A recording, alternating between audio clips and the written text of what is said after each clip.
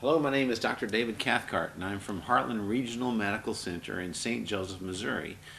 To become a physician, first requires that you graduate from high school. You have to have a high school diploma, and then you have to go to college. Almost all medical programs require that you go to 4 years of undergraduate, usually with a degree in the sciences, perhaps chemistry or biology, and then 4 years of medical school. So you're looking at minimum of 8 years after you graduate from high school of schooling before you even get the degree doctor bestowed upon you. But that's not it, because at that point you still have to do a residency.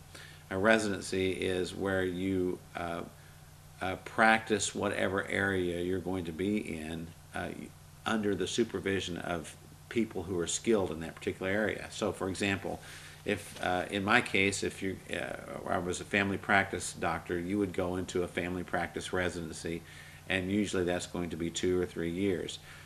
Surgeons, certain surgical disciplines will be 4 years or even 8 or 10 years, depending on the area that you're going into. For example, neurosurgery, the residency programs are many years, usually like 8 years or more.